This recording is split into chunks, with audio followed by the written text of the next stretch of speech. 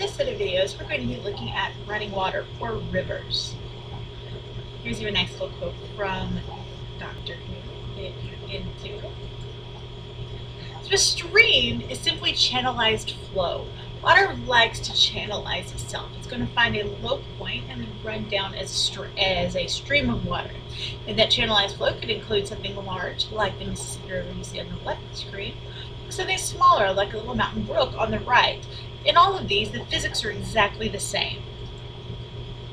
So here we're going to look at a drainage network. The side drainages that pour into the big ones are called tributary streams. These streams are going to make up our drainage network. We can learn a lot about the underlying geology by the shape of the network. We'll probably end up looking at some of those in class. Each drainage network lies within a drainage basin.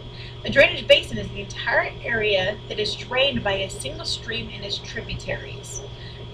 And in this case, you can see here is an outline of the entire Mississippi River drainage basin. It's the largest one in the United States and one of the largest in the world. What that means is anywhere that water falls in here as precipitation ends up running through the Mississippi River. So, for instance, the Yellowstone River actually runs through Yellowstone National Park. Starts over here with Yellowstone Lake. So let's pretend that on the shores of Yellowstone Lake is a buffalo.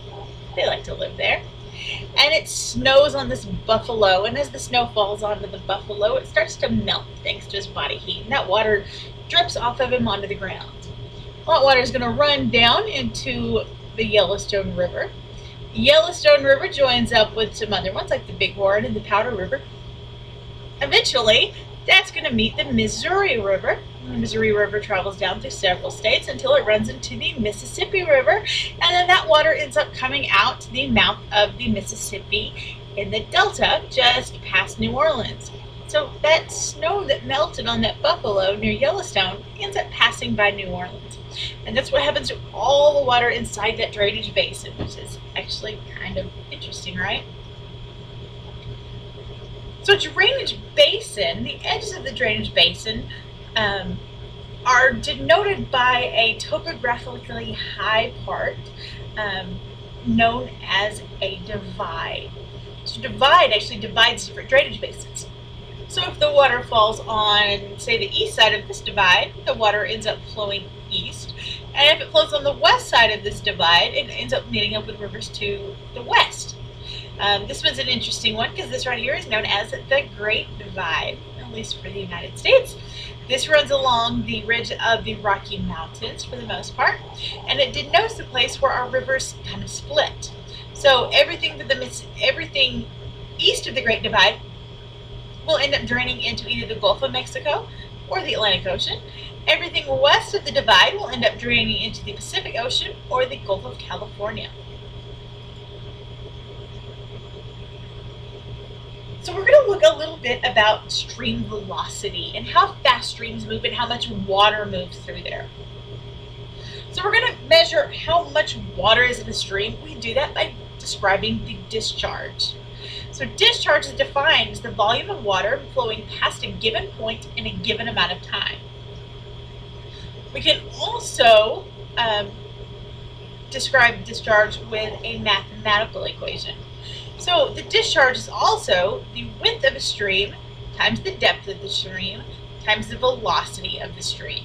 And in all that cases, that's going to actually give you the same units because width and depth are both in meters and velocity is in meters per second. So when you multiply all this together, that gives you meters cubed per second. Meters cubed is a volume, so it's a volume per time, which basically means the same thing, right? What that means is lots and lots of water is going to be a big discharge. Or not a lot of water, but water that's moving really fast is going to have a really big discharge. There's a lot of water moving through the system. Versus if you have a very small, narrow stream, you have a very slow moving stream. That's going to tend to lower your discharge. Now this is set naturally, mostly by rainfall or weather patterns, or even seasonal variations. A couple terms I should make sure you know at this point. The bottom of the river channel is called the bed, and the sides of each side of the river channel is called a bank. So I'm going to be using those as we go through these videos, just to make sure you keep those straight. So the discharge, if you have more water, the water tends to flow faster. That's going to affect the velocity. Another thing that will affect the velocity of your stream is the gradient. So the gradient is the slope of the river bed. The gradient is going to be the highest at the head or the beginning of the stream. This tends to be up in mountainous, higher areas. And it gets more and more gentle as you go down. This is the longitudinal stream profile, where you get to the mouth of the stream. A mouth is the end of a stream, and usually at the mouth, it generally runs into another body of water, like meets up with a larger stream, or a lake, or a river, or an ocean. Sometimes they just sort of disappear, but most of the time a mouth is where it runs into something else. So that's where your gentlest slope is. So things tend to move very slowly here. Interestingly enough, it also tends to have some of the highest discharges though, because you usually have a bunch of tributaries meeting up by the time you get to the mouth of the stream. Just like the example I showed you of the Mississippi River. Now we're looking at the cross section of the stream. So here's the bed of the stream. Here are the banks in the picture. There's an area in the middle of the stream where the water is going the fastest. And if you've ever been salt river tubing, you probably found this. You want to get your inner tube to the middle of the stream where you're going to go the fastest. This is called the thalweg, if you're into these kind of terms. So that's the line of the highest velocity along the stream. And the thalweg is usually found towards the center of the stream, just below the surface. And that's because the bed and the banks cause friction that causes drag. The surface of it also has drag because of air friction, so that maximum velocity is just below that. As the stream moves, so if you have curves in the stream, where that thalweg is not necessarily down the middle of the stream. But you can see if there's a big curve, we call this a meander. That thalweg tends to be on the outer side of it. The inside of it goes a little slower. We're going to see what that does in terms of shaping the river.